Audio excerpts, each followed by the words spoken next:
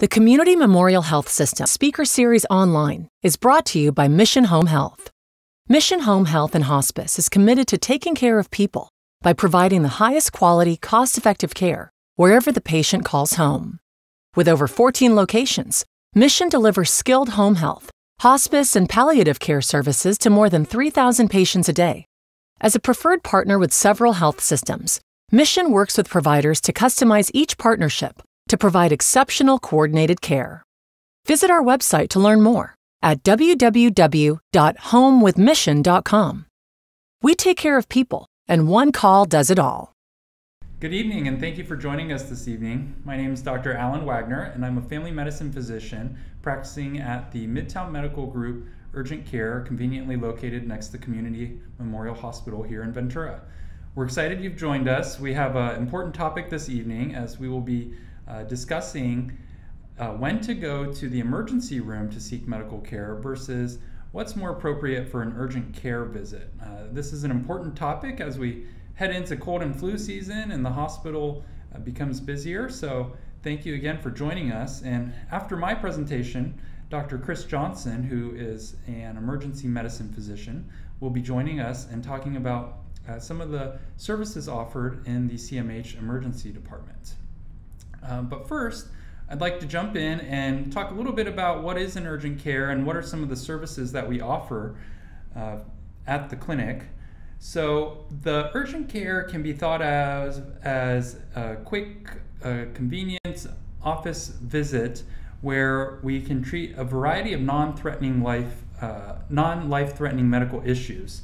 So some of these things that we can treat include severe colds, flus, especially in the midst of the pandemic. We offer point-of-care COVID testing and other viral testing which can be obtained.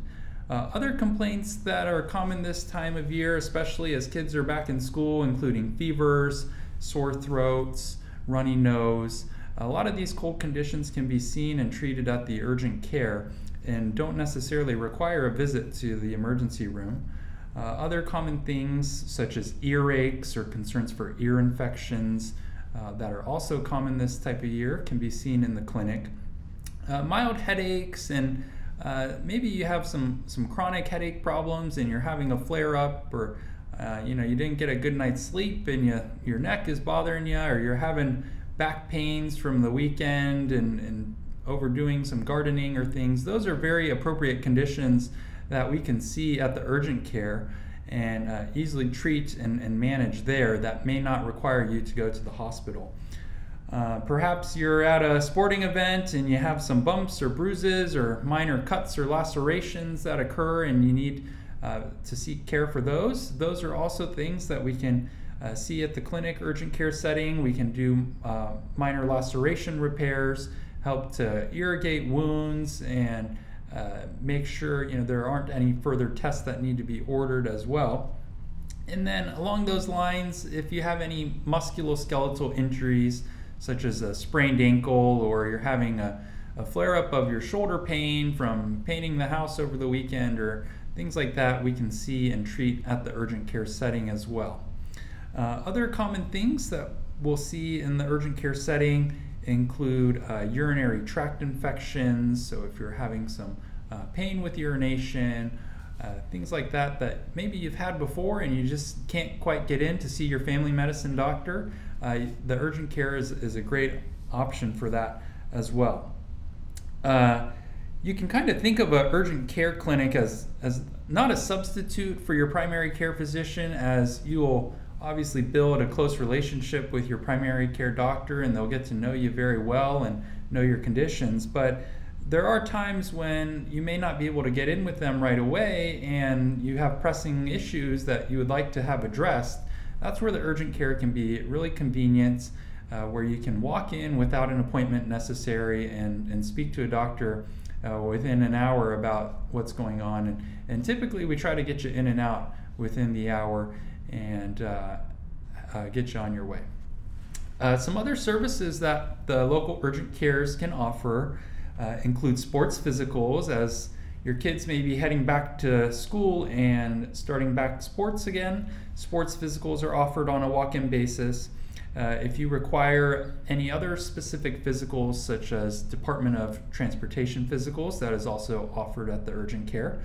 Basic immunizations can be offered, things like tetanus boosters, TB tests, or perhaps you're going off to college and you need an update on your immunizations and you can't get in with your primary doctor right away. Those basic services can be offered at our urgent care clinics as well.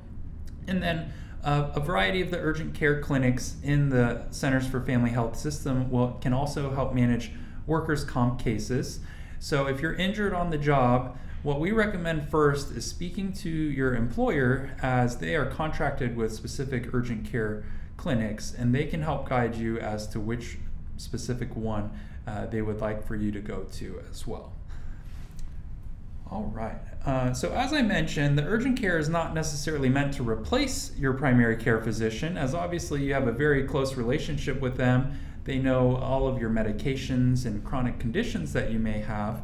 But when one of those chronic conditions maybe is flaring up, you have a history of some lung problems, and all of a sudden with the winds and the temperature changes, you may have some coughing or shortness of breath, and you can't quite get in, or maybe your doctor's out of town or closed for the day. The urgent care is a great place to come, speak with the doctor, and figure out a plan to help you get to feeling better as soon as possible. If you don't have a primary care provider, that is also a place where you can come to urgent care. We can help discuss a few of your most pressing issues that brought you in today. And then there's also, of course, an opportunity to then be set up with a primary care doctor at, say, the Midtown Medical Group Clinic in Ventura, where you can have a follow-up appointment with a family medicine doctor and take the time to really go through your health history, talk about other important things such as preventative health and updating all of your immunizations, and just having a more comprehensive discussion about your health that may not be able to all be squeezed in during that urgent care visit. So our goal at the urgent care is to, again, focus on that complaint that brought you in to the doctor's office. And so our goal is to get you in and out of the clinic within about 1 hour time. So you might be wondering, well, that sounds great. What is it like to come to the urgent care? What is this like? And the urgent care is really very similar to just the doctor's office.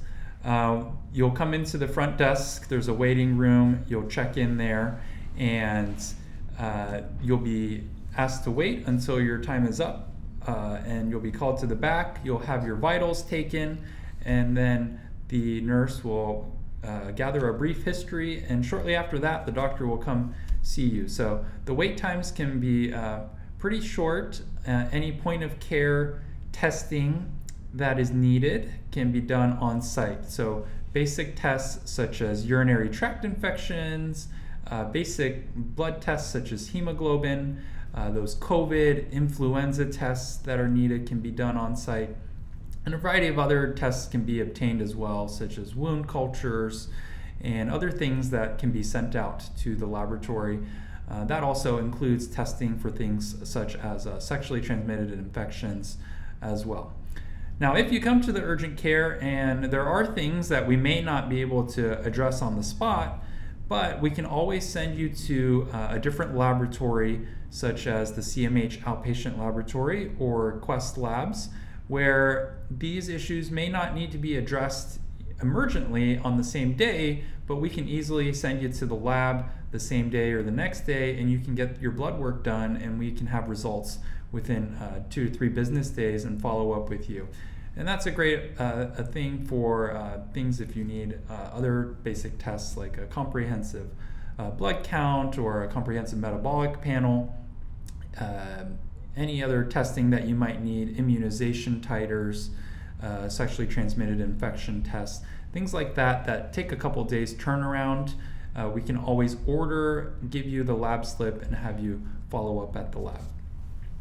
Other services and things that we can help facilitate at an urgent care include diagnostic imaging studies. So many of the urgent care centers have X-ray on site. With the Midtown Urgent Care located conveniently next to CMH, we are able to utilize many of the radiologic studies that can be ordered and completed at CMH or the outpatient imaging center. So things such as x-rays, ultrasounds, basic CT scans, a lot of those things we can discuss with you and talk about having done either the same day or in the next couple days to ensure nothing is going on more serious. And of course, if we feel you may need a more urgent examination, we can always refer you over to the emergency department to have the test done there and to allow you to be closely monitored as well. Some of the differences between the urgent care and the emergency department. The emergency department is designed to get all the tests back and monitor you closely while you wait, versus the urgent care setting is more of closer to an outpatient doctor's office where we must feel comfortable ordering these tests and allowing you to leave. Versus in the emergency department, if you're coming in with chest pain or weakness on one side of your body, these are very serious conditions where the doctors wouldn't feel comfortable letting you go home and waiting for the results of your tests.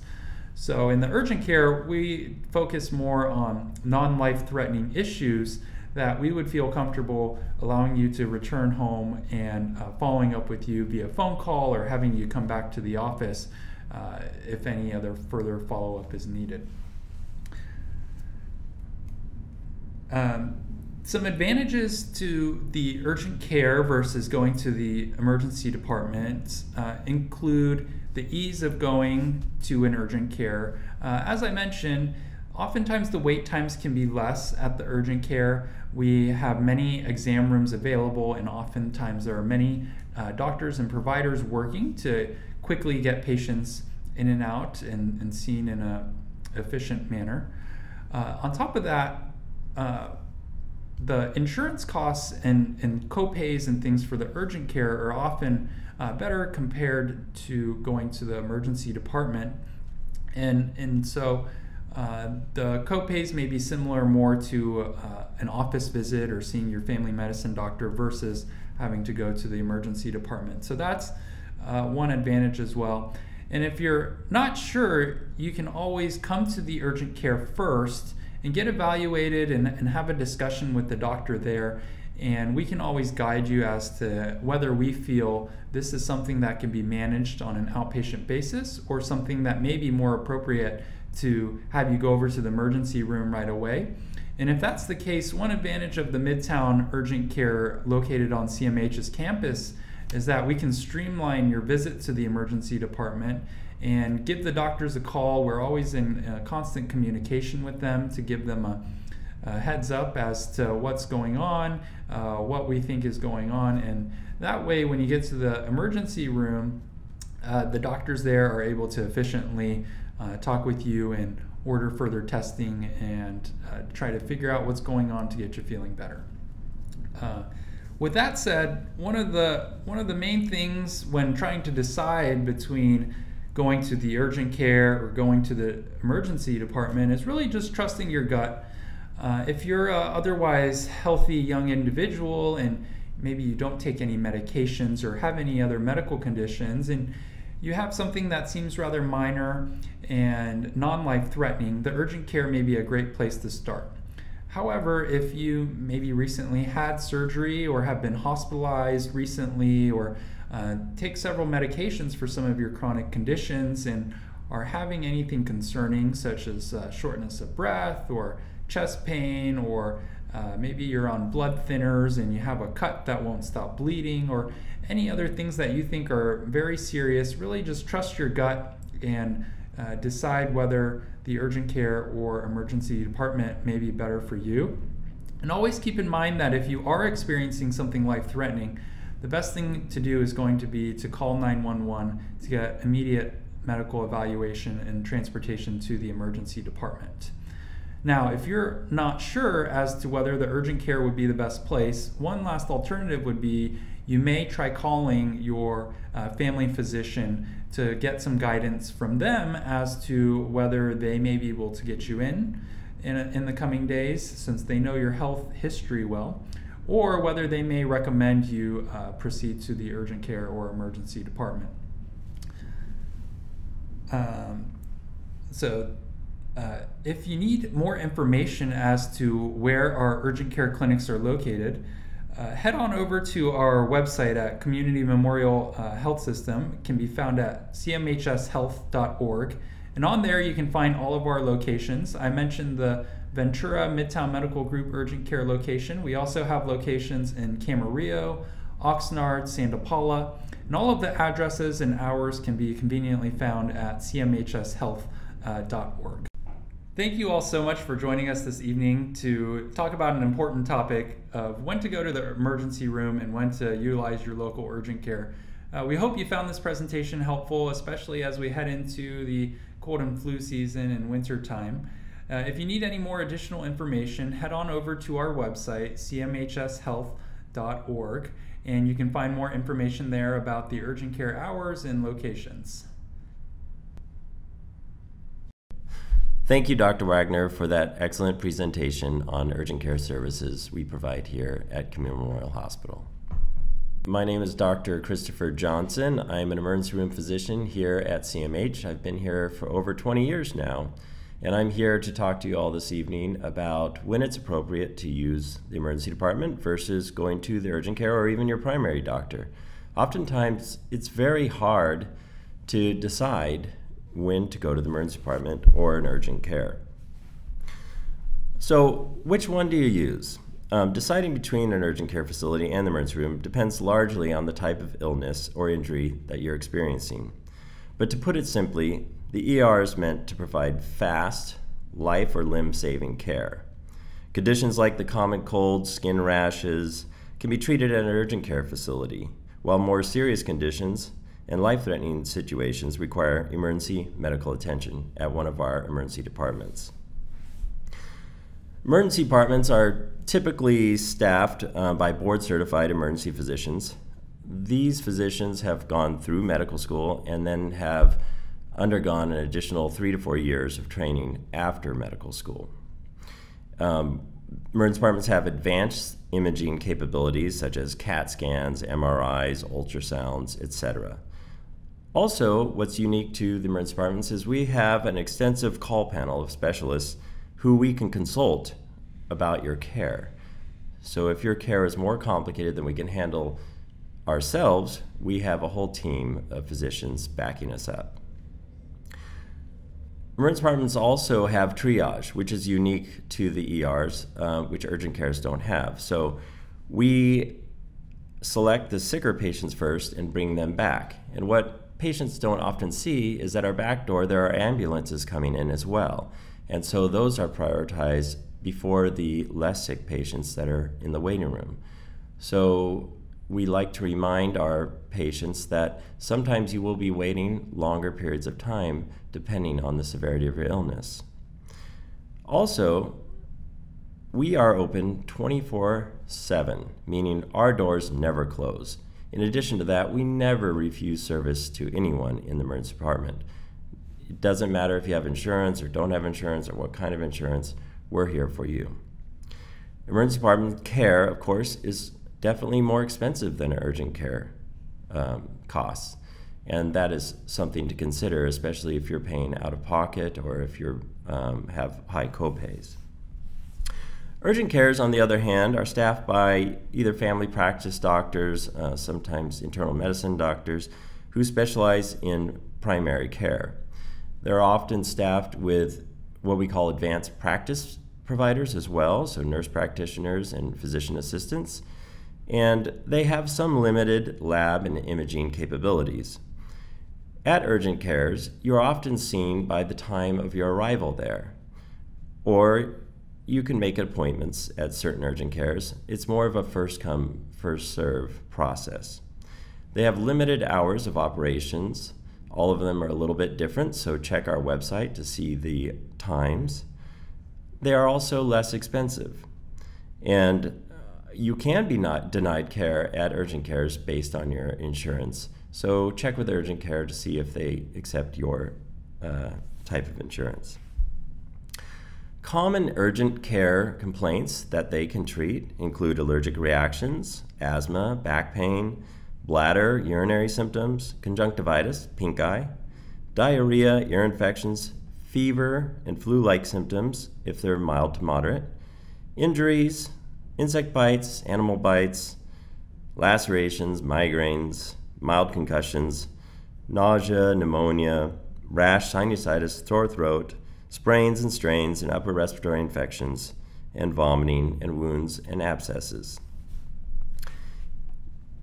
So in contrast, the emergency room, when to decide, is there an injury or an illness that's life-threatening? When life is on the line, or if pain is severe or sudden, there's no question that a 911 call or a trip to the nearest emergency room is the right course of action. What I always say is trust your gut. If your instinct or your motherly or fatherly intuition tells you something is serious, it probably is, and you should go to the nearest emergency room. And don't hesitate. Examples of true emergencies include chest pain or chest pressure, uncontrolled bleeding, sudden or severe pain, coughing or vomiting blood, difficulty breathing or shortness of breath, slurred speech, sudden dizziness, weakness, or changes in vision, severe or persistent vomiting or diarrhea, changes in mental status such as confusion, seizures, or severe cold or flu-like symptoms. Community Memorial Health System has two campuses. We have the Ojai campus hospital and the Ventura campus hospital. There are two emergency departments that we staff. The emergency department in Ojai is much smaller, it's 6 beds, but oftentimes much less busy. We typically do not keep patients in the Ojai hospital, and those patients are seamlessly transferred to receive care at our Community Memorial Hospital if they do require further treatment and admission. The Ventura campus has approximately 35 beds, and we see close to 180 patients a day on average at this campus. We are a stroke center and a STEMI receiving center, meaning that we have physicians on staff 24/7 if you have a heart attack or a stroke who can provide all the care that you need here at this facility. In addition to this, we have several urgent care clinics in Camarillo, Oxnard, Santa Paula, and Ventura communities. Our team in the emergency department includes board-certified ER docs who work at both campuses, both Ojai and Ventura. In addition to this, in Ventura, we have a super track to care for some of our less acutely ill patients, and this is typically staffed by advanced practice providers, physician assistants, who are overseen by our emergency doctors. We also have emergency trained EMTs and nurses, and we have an extensive call panel of certified specialists ranging from general surgeons to interventional neurologists. I always like to tell people what to expect when they arrive to the emergency department. Upon arrival to the emergency department, you will be greeted by security who will ask you some very basic questions about COVID and your reason for visiting.